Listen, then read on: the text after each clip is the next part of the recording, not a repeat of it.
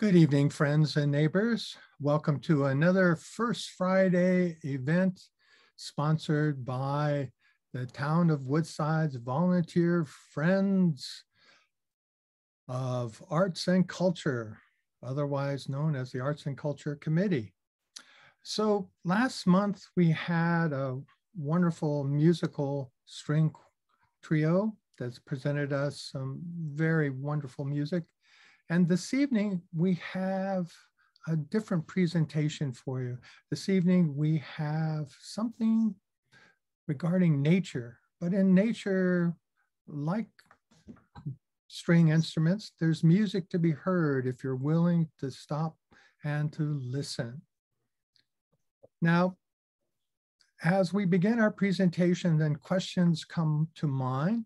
Use the chat forum to drop your questions in, and at the end of Bill's presentation this evening, we will try to go through as many questions as you might have. Now, this evening we are lucky because Bill is the author of The Road to Fox Hollow, a great book which I've enjoyed, and I hope many of you will as well. He is the president and co-founder of the Urban Wildlife Research Project and is known internationally for his work with wildlife. His work focuses on studying the behavior of the gray fox. Many people consider Bill to be one of the world's leading experts on the gray fox. He's been studying the behavior of the gray fox and on restoring local habitat, thus making the environment a healthy place for all wildlife to live, not just the gray fox. Now, Albert Einstein once said, "Look deep into nature, then you will understand every behavior and the world in a better place." So without further ado, I would like to introduce you to Bill, who will be sharing his view on the state of nature, not just gray foxes. Are you there, Bill? Yeah, I'm here. So shall we get underway? Let's get underway. Okay. So let's see here. This year, I'm going to take a high view of what's happening in nature right now as we speak. And so I think what we'll get into is this: human development, the sixth mass extinction, and the gray fox. Now, how do they all go together? Well, let's unfold it all. Let's go way back in the beginning of time. And in the beginning, before there were any humans on the planet Earth, the Earth was still alive with creatures of the air, the water, the land.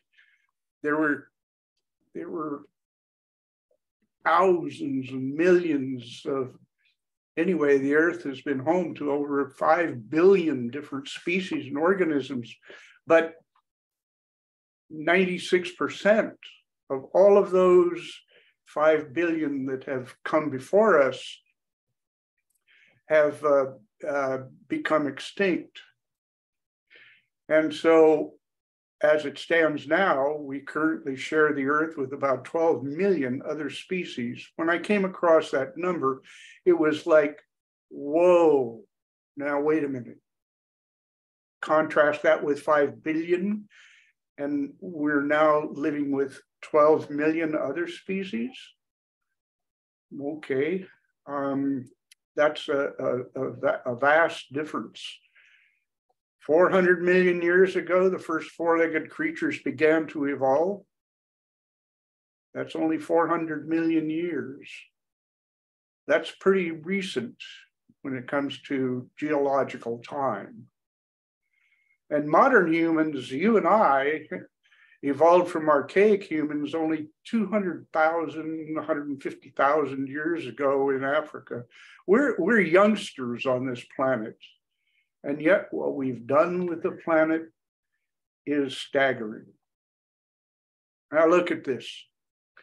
One of the world's population, the population growth of the human race is a major part of the problem. And so if we look up here at this number, we have, as of 2022, 8 billion, 7,986,219 people. And that's continuously rolling forward. I mean, that number doesn't stop. So by now it's even more than we have. So here we have down in the left-hand corner, the semi-nomadic area, when people were beginning to settle down a little bit into their own enclosure, and still going out and hunting. And that's in the late Pleistocene era. Okay. Bill, hi, sorry to interrupt you. This is Tom. Hate to interrupt you, but we're not seeing your screen. So if you could share that, perhaps you forgot to do that, but it's not showing. Okay, yeah. Sorry to interrupt, thank you. No, that's okay. I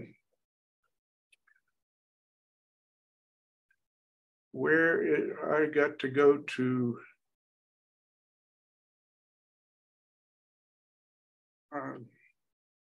okay, here we go.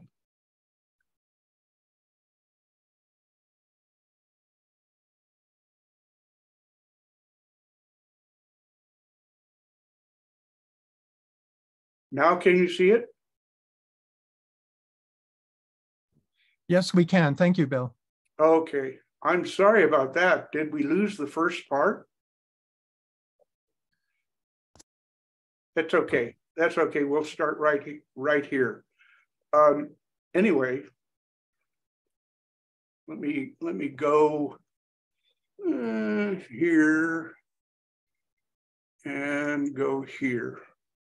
Okay, we're still on?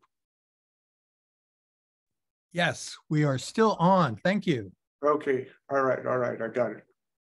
Anyway, I was saying about the semi-nomadic era. This is when, in the late Pleistocene, when people started to settle down from their ordinary nomadic life of moving from place to place to place, okay? And again, we've got from that period in history all the way up to the present time, we have increased our population globally to 8 billion people. Now that is an important number. Anyway, the humans evolved with, let's go back, way back in time, okay? Because I think this is important for us to understand that humans evolved in harmony with the natural world. Human beings, as we evolved into becoming who we are today, evolved in concert with the natural environment. There was no separation between the two. And I want to tell this story about this Aboriginal shaman. Back in 1981, I returned from as a part of a delegation to the People's Republic of China. And what happened out of that trip was that at UC Berkeley, Ruth Inga Hines, Stanley Krippner, myself, and two other people began the conference, the International Conference on the Study of Shamanism and Alternate Modes of Healing.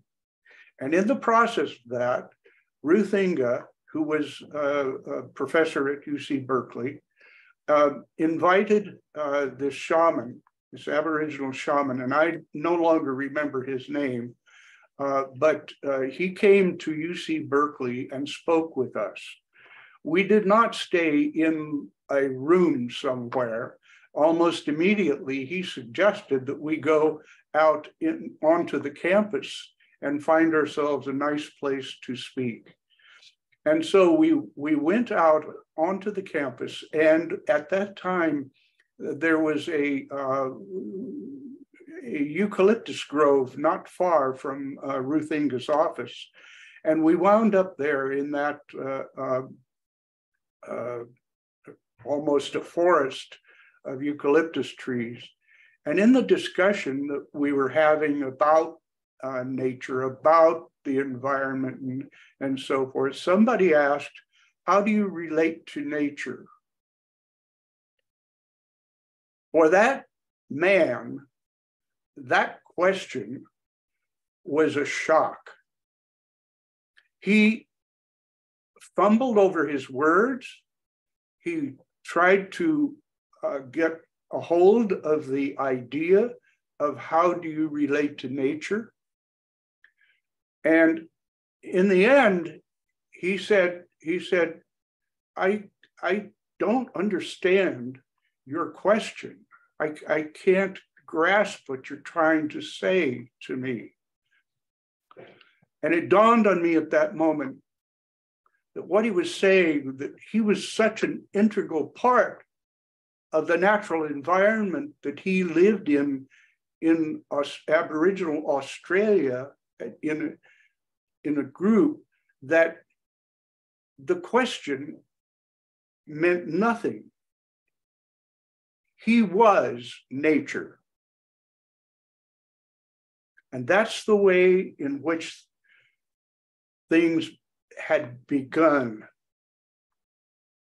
But there came a point in time when we had a separation from nature begins. And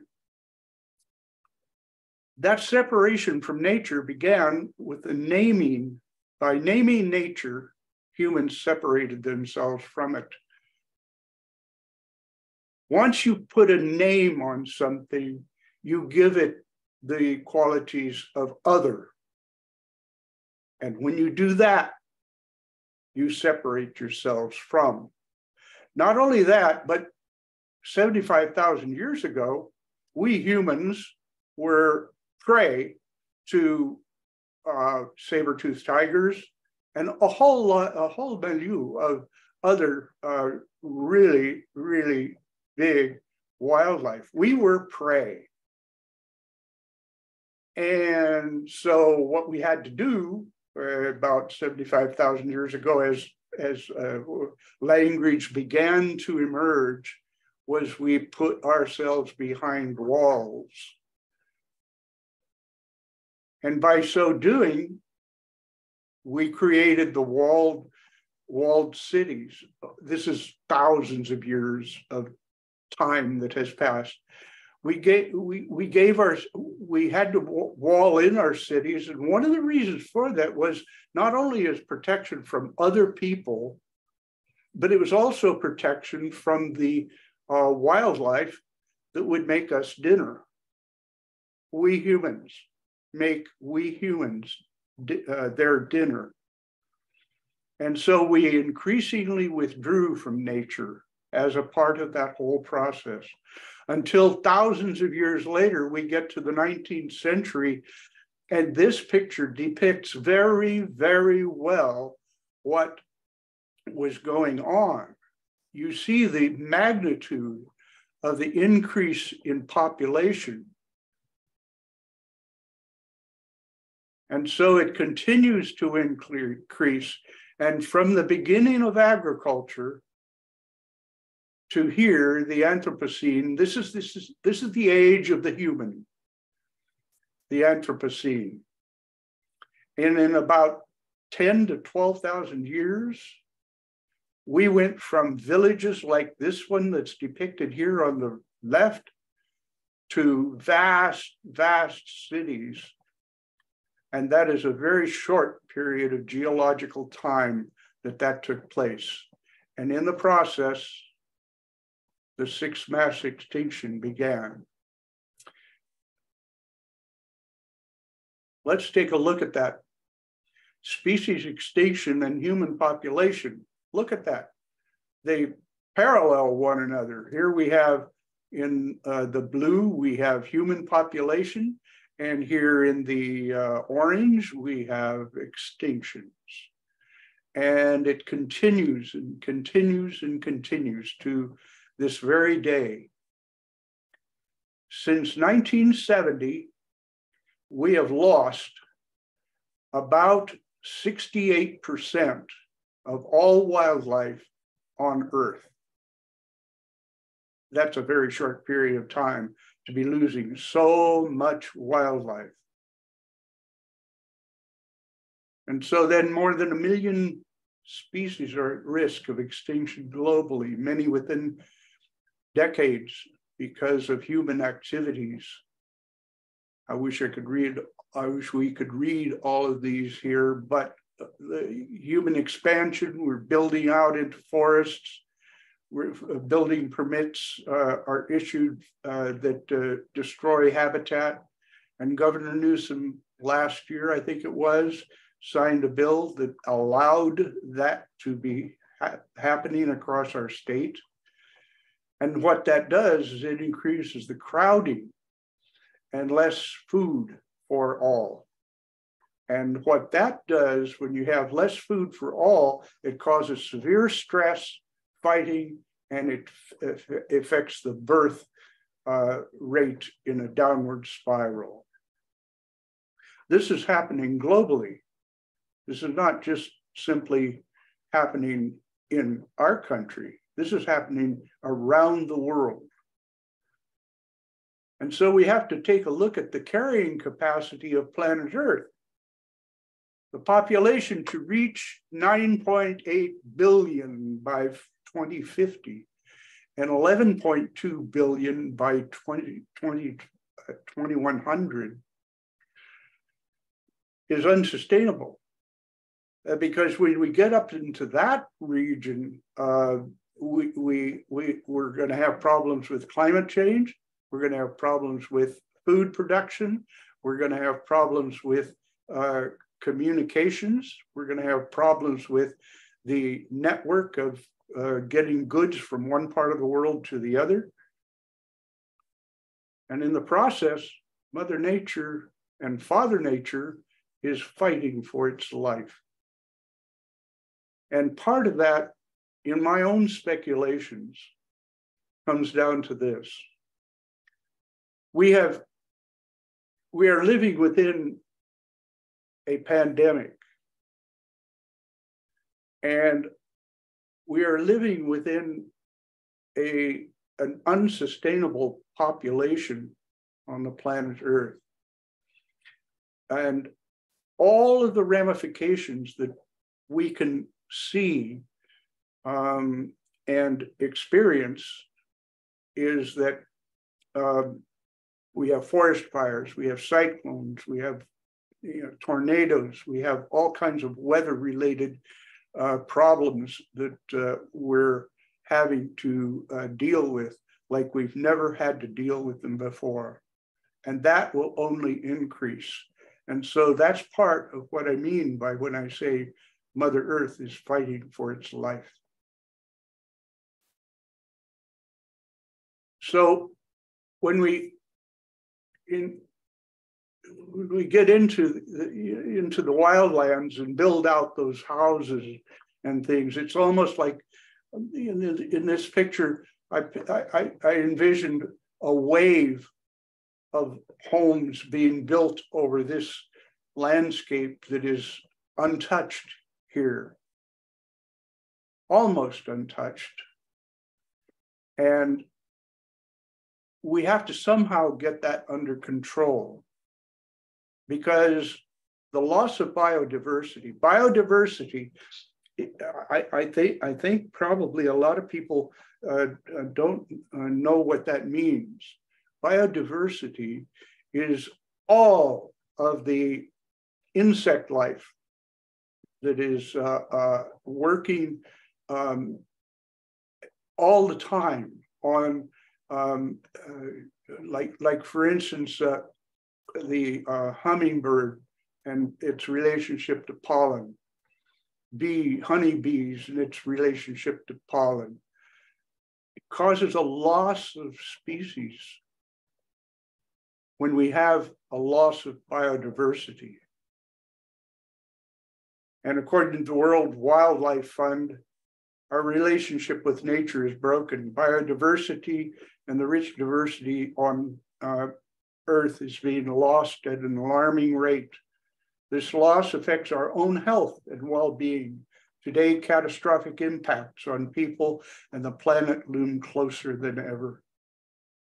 And that makes it more important. Now, I put this in here because when I first saw this, I went, oh my God, look at that. That's the way we have chopped up our country. You go to Europe and you have something very similar to this as an image. And overlay this with your imagination and to the railroad system that covers our country too. And we've chopped it up even more.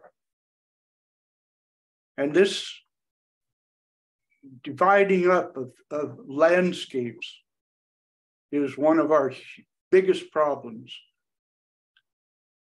This is Interstate Highway 90 near Drummond, Montana. And the reason I'm showing this is because on the next slide, we're going to see what happened when a grizzly bear, collared grizzly bear, tried to cross this highway.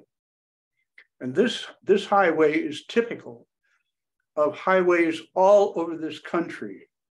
And here's what that grizzly bear did. Down here in this blue spot was where, whoops, gotta go back. Down here in this blue spot was where the grizzly was tagged, collared. And then it went off, and in these orange pathways here was its movement. If you see there, 11/15/2020 to 12/10/2020, it moved through that landscape there, trying to get across Highway 90. And these X's are approaches that it took to come up to the highway, but then turn back. The green, however, is another attempt. And that green leads the grizzly over that period of time over here to a bridge that it used to cross Highway 90 and get to where it needed to go. You see, it was originally here in this blue spot that it was that it called home, and I suggest that it, by implication, that it wanted to get back to its original territory. But you see what we're doing, we're stymieing the passageway and the health and the growth of the wildlife. And this has implications when it comes to mating and reproduction of the species.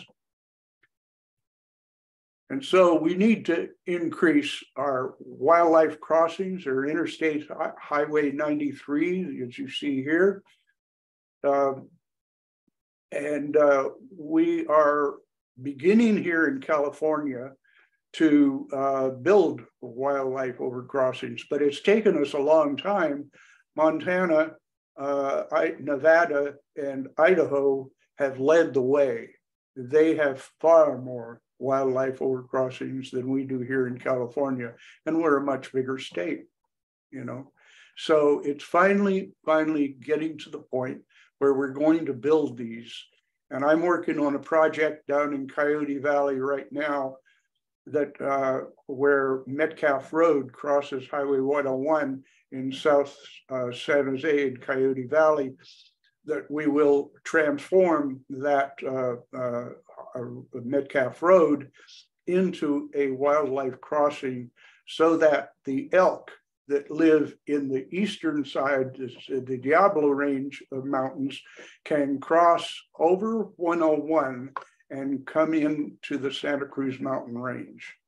And in addition to building that overcrossing, we're also going to translocate X number of elk into the Santa Cruz Mountain Range so that the gene pool of the ones from the Diablo side, the eastern side, will be able to mate with the ones on the western side, and the gene pool will become more and more healthy as time goes on. So the gray foxes in the Palo Alto Baylands Preserve. What I wrote here is that essentially, if we fail to do this, we're going to lose so much. Like, for instance, this wildlife trail here, that is a fox track and a raccoon trail that leads through this greenery into the brush beyond. Well, in November and December of 2016, I started getting emails from Cody over at the Animal Services, and he was saying, Bill, did you know that we have had a dead gray fox brought in? And I hadn't known that. And so Cody and I started to work together, and one after another, they kept right on coming, and we had no idea why. We did not know at that time that canine distemper was slaughtering all 25 gray foxes that I had monitored for upwards of 6 years. And they were dying, as you see this gray fox here on the cart.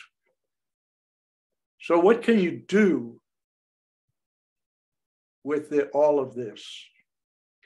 You can personally join and donate to local nonprofits that are on the ground working to stitch together a local habitat, like my organization, the Urban Wildlife Research Project. We're working with the city of Mountain View on building in habitat that will be hopefully uniting the Palo Alto Baylands foxes and wildlife over into the Mountain View side near shoreline and all the way to Stevens Creek. Okay. Anyway, you can get involved with the grassroots ecology, environmental volunteers, MidPen. There's so many things that you personally can do.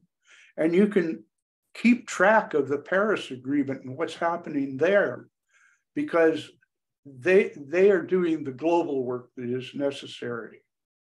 30 by 30, this is a national initiative, but it is also, Gavin Newsom has set up a 30 by 30 website that is dedicated to California. And then the Kunming Montreal Agreement, that's another thing that is some of the big issues, some of the big questions are being brought there. And then the local people like ourselves are fulfilling some of the larger questions by stitching back together the local habitat. We have to do that. And so I think it's our moral duty to build back biodiversity and build back wildlife's habitat, build back the landscapes so that all critters, large and small, terrestrial and in flight, have places to freely move across their ancient landscapes once again. After all, we created that deadly landscape that they presently are forced to inhabit. We must correct our short-sighted view of nature. It is our moral duty to dedicate ourselves to the survival of all sentient beings. And remember, if we go back to that Aboriginal shaman back there at UC Berkeley, he would never understand what I have just written there on that side. He could not, he was nature. There's no doubt about that. And so we end this with, my name is Limos. This is one of the gray foxes that I am monitoring now. Limos is the male, and his partner is Big Eyes, and she's out there with him. And I'll say one thing about these two. Limos and Big Eyes really like each other. I can tell that by their behavior. Once in a while, what will happen is that Limos will set up a situation where he chases Big Eyes. And then Big Eyes gets into a situation in that chase where she turns the tables on him and she chases him. Obviously, they are having fun. But anyway, as it says up there, I'm a sentient gray fox. And thank you for helping us. And so that ends my presentation this evening. I hope it was informative. And if we have any questions, I will be willing to try to answer.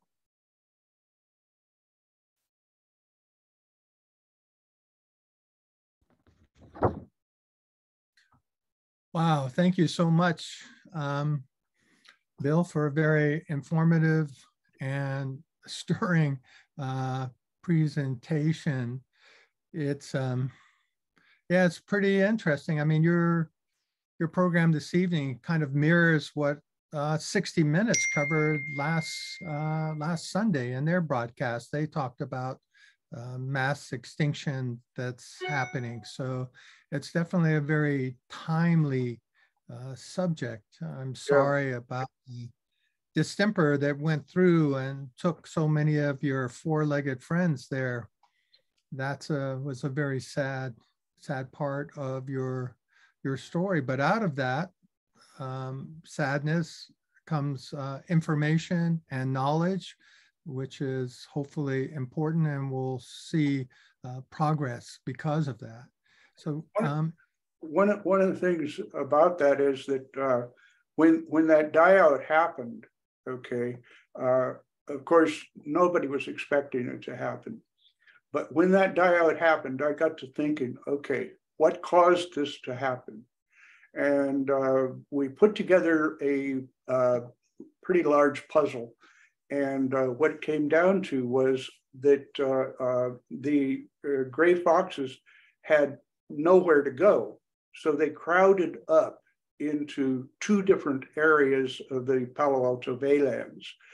And I mean, they really crowded the area. And that made it possible when the canine distemper arose for it to spread far more quickly than it would otherwise. And so that generated in my thinking, okay, what we need to do is to increase the habitat out here, and we need to connect the corridors and the pathways that these wild critters use throughout the Baylands. And so we're starting off at Facebook, and we're going to knit together the whole area between Facebook and Moffett Field. And if I can get into Moffett Field, we'll go through Moffett Field and into Sunnyvale. Well, there's a question from one of our neighbors and viewers here this evening is, what is the current state of canine distemper and what can be done about it? To the reason why so many coyotes in San Mateo County have disappeared. Mm-hmm. We have been going through an epidemic, if you will, of canine distemper in various places throughout the Bay Area here. Jonathan Young up at the Presidio has been tracking that progress of canine distemper. So what can we do? When we had the die out in 2016, one of the first questions I asked the state veterinarian, Deanna, I asked her, I said, where did it come from? You know, what is this? And she said, we don't know, but it looks like it's endemic to to California.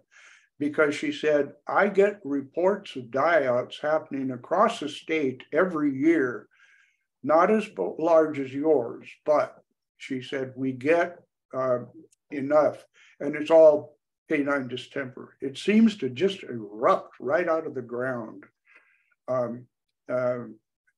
Because the issue became too, was it that a dog that had canine distemper, did it transfer it onto the foxes? The answer to that is no. Well, that's good to hear. And then one of the other questions we have is there evidence of animals like the saber-toothed tigers preying on humans? Human bones gnawed upon? Not at the present time, but part of the war on wolves is that the thinking and the emotional lives of people, they still see the wolf as a danger. And if you look back through our folk history, anytime a wolf, Little Red Riding Hood, good example, you know, of how we fear the big ones, okay? And when I go to Montana and live back in the wilderness for a period of time, every year, we come across grizzly bears. Those are awesome, awesome beasts. But we're not seeing where people are being attacked. Okay, I think that's the bottom line. Well, I know that many paleontologists feel that man caused the demise of the saber-toothed tiger. So I'm not sure it was the other way around. Yep. Yeah. And remember, folks, if you have questions, please put them in the chat form. That makes it easy for us to respond and have Bill reply. Now, the foxes that you've been studying for a long time, and now, how many do you think you have in your study area at this time? Because I know after the big die-off in 2016, as you wrote in your book, Road to Fox Hollow, about that very sad event. How many have you found in your area now? Well, two, Limos and Big Eyes.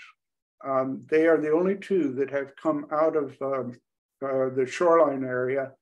And because when they came, they found an area that there were no other foxes. So what they did almost immediately was they set up their territory. And they do that by using their scat or their poop. That marks their territory. And so once that territory is established, most of the foxes, most of the time, do not allow another fox to enter into their territory. About, what was it, maybe 2 or 3 months after Limos and Big Eyes marked out their territory, a little trespasser, a little female trespasser came into the area. And immediately what Limos and Big Eyes did was they tried to chase this little, we came to call her Flop because she had a floppy ear and that ear had a tag in it. And anyway, so they chased her, they made life miserable for Flop. And finally, after about a month and a half of putting up with these two foxes chasing after her to drive her off, she left. She went back to Shoreline. And I get an email one day from the folks over at Shoreline asking, have you guys been tagging these foxes coming through at your place over there? And I wrote back, no, we haven't. Why? And the reply was, because we were live trapping these feral cats, and we accidentally caught a gray fox, and it's a little female. She has a floppy ear and she has a tag in that ear. And I wrote back and I said, what's the number on that tag? And they wrote back, I don't remember what it was, but they wrote back and gave the number. And I said, oh, that's Flop. She was over here a little while back, but she left and she went back home, is what she actually did. And then people are asking about, well, unfortunately, poisons that are used for rats and other animals that humans refer to as pests. Are you seeing any foxes lost in the area that you're studying? Not any foxes, but about 4 days ago, I was taking care of the trail camera array that I have out there at the Baylands. And I came upon a dead owl, a barn owl. And I examined that owl pretty thoroughly. It bled from the inside out because its beak was part way open and there was blood coming out of it. The only thing that I can think of was that owl had caught a rodent that was that had poison. The rodent had been poisoned. The owl found the rodent and ate it and died. That's the way that whole thing works. And that's why we have to get off of those poisons. I think when I've seen this happen, when they build a new complex of any kind these days, around the perimeter, they always put these black boxes with the poison in it. Why? Do they have any proof that there are rats around? No. It's just a knee-jerk kind of part of of building a new complex. Well, I know in your book, Road to Fox Hollow, you mentioned in there how you worked with an organization to get them to stop using poison like that. So. Mm-hmm. Anytime I can, I will. So we have someone who's a docent at Jasper Ridge and saying how much they appreciate what you've been sharing, and that your story helps change perspective about the facts, about the largest human perspective, something like, how can we do this to ourselves? And they quote Chief Seattle's words about, it makes me sad to talking about that, but yeah, Earth is our mother. Whenever befalls the earth, befalls the sons of the earth. So yeah, enough there. So yeah, I think what you've spoken about this evening is a very important subject that people need to know about. And now you've mentioned other organizations, and people can certainly reach out and discover your organization on your website if they wish to support it or get more information as a way of trying to find out more about what your activities and what's going on, not just with foxes, but with the area, because you are the man who made quite a discovery. Would you like to talk about your aquatic discovery that you found? Okay. Well, back in I believe it was March. I'm going to have to recheck that, but I think it was in March. I got a tip from a friend of mine that there may be a beaver down on Matadero Creek. And he wasn't sure. He only saw a quite large animal with its back to him. And he wasn't sure what it was. And I said, well, okay, show me where you saw this, okay? And he did. And I decided, okay, I'll put a trail camera in here. It wasn't exactly where he saw it, but it was nearby, okay? And it was the easiest place for me to access.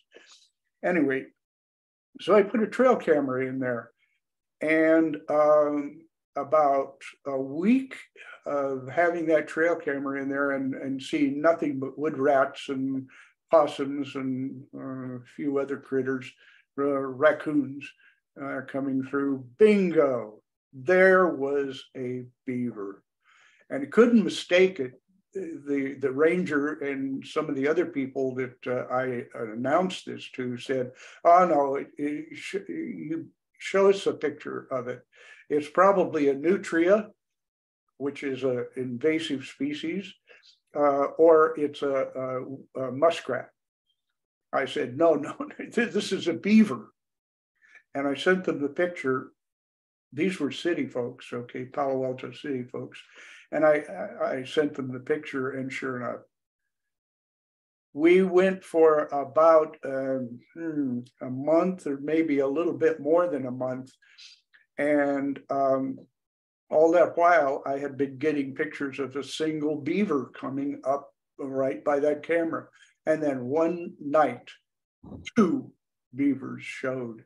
And obviously, it was a male and a female, and they were occupying that creek.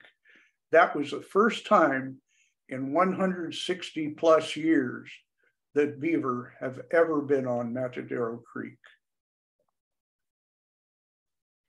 Well, that was an amazing discovery. We have a viewer who would like to know this question. Would beavers willingly stray into brackish water, or would a beaver stay up in a bit higher elevations where the water is fresh?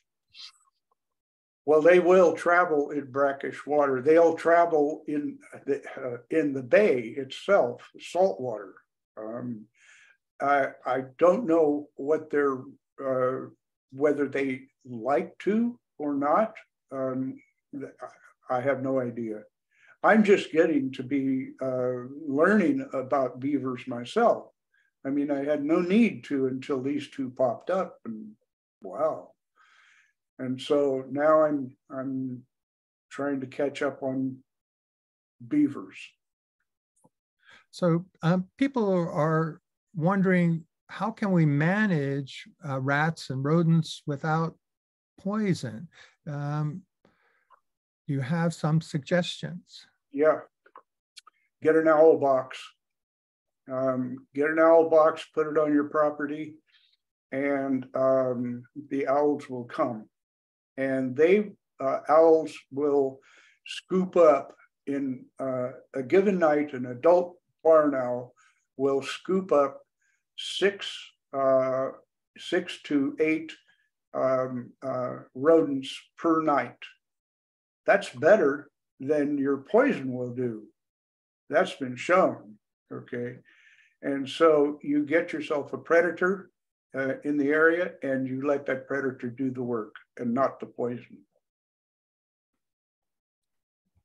I like that idea. I like had an owl box on our property here for a while until the wind knocked it out of the tree, but have to think about putting another one up because yeah, I'm a firm believer in not using poisons, but as a way to try to use owls and other things to make sure that the rodents go away.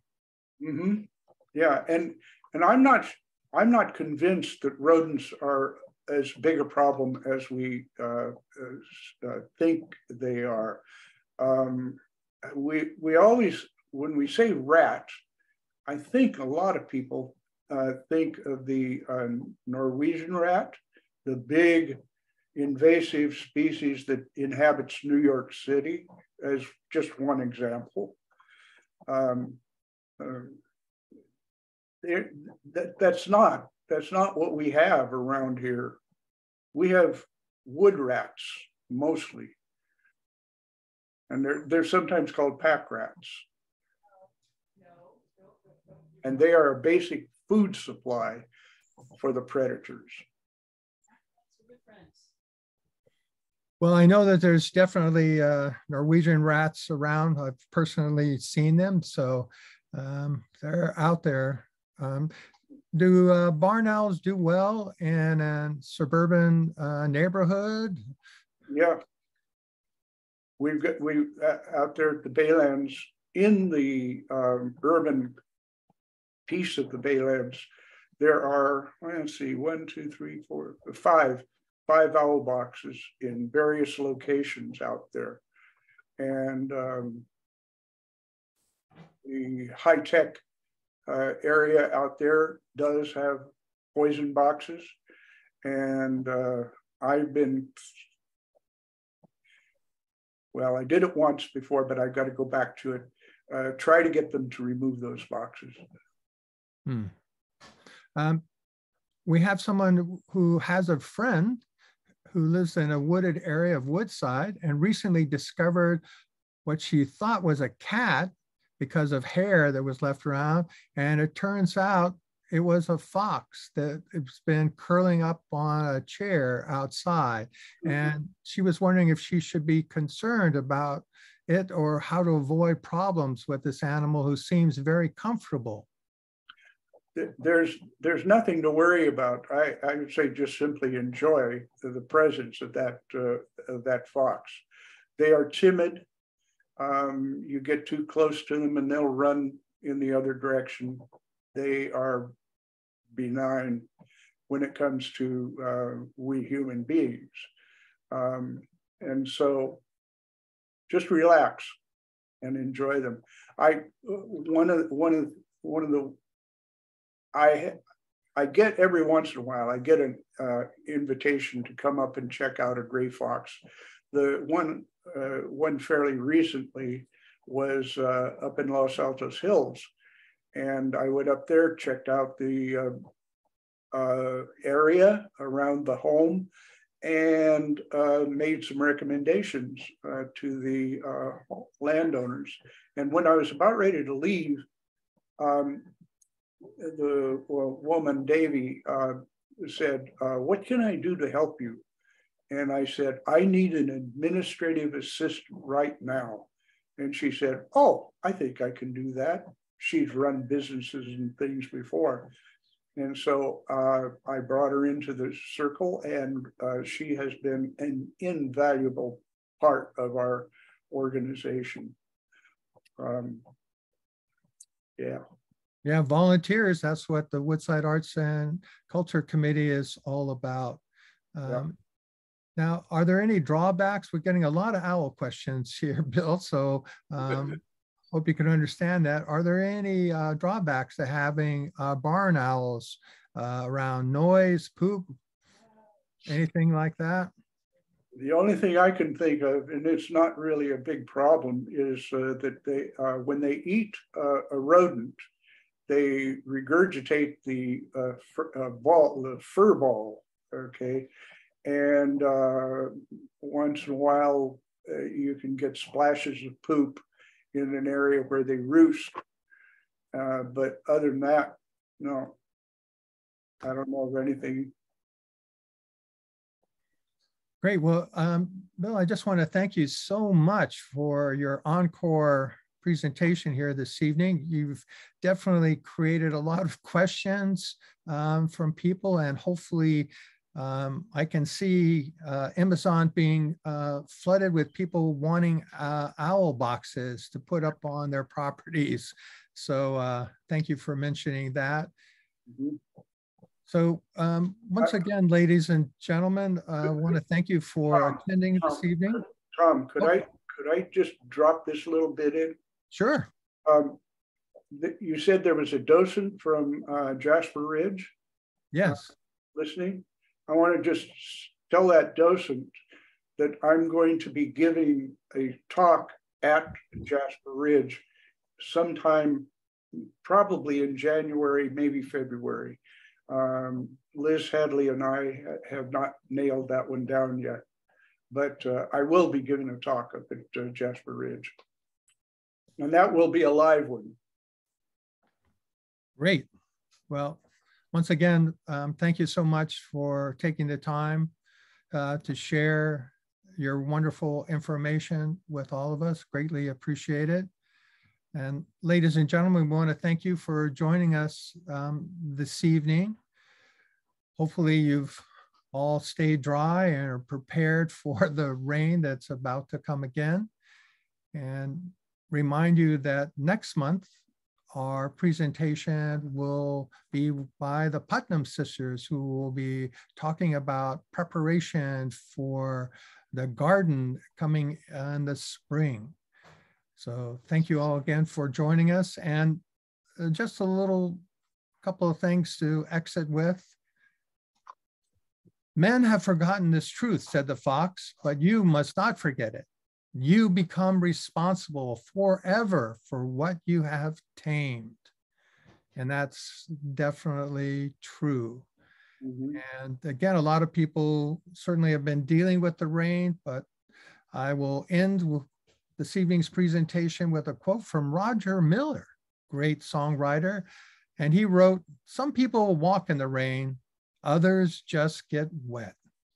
So I hope you enjoy your walk in the rain, getting more than just wet.